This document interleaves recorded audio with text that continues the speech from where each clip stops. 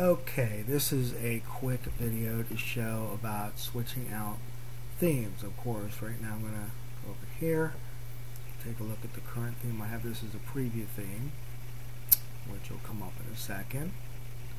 Basically, this is an Easter theme that I came up with for Namaste websites, and that's basically it there.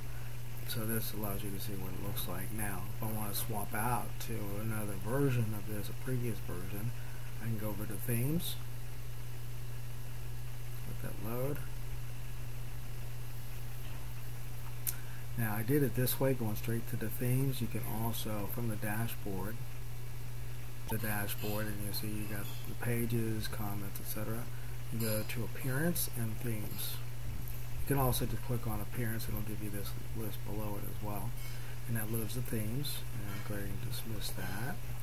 And let's say I want to go to a previous version of the theme, which will be, say, this one. Let's do Easter number 3. And I can just activate that. And once I activate it, then it becomes live.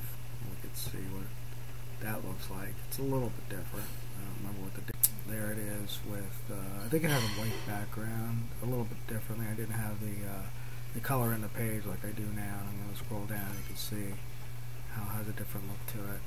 Oh, that's what it was, the fonts. The fonts were white, so they weren't showing up on the white background. So I had to do some tweaking before I got here.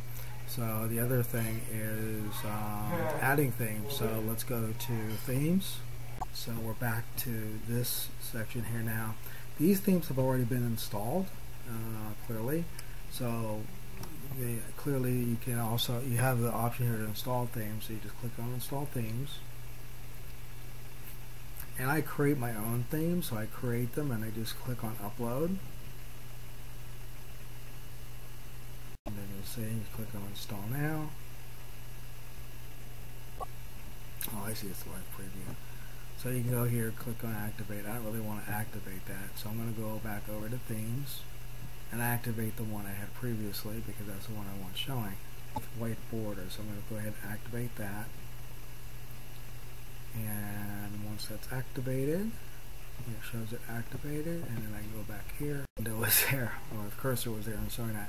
And that's pretty much it. Any questions, I'd be happy to hear them. Thanks. Talk to you later.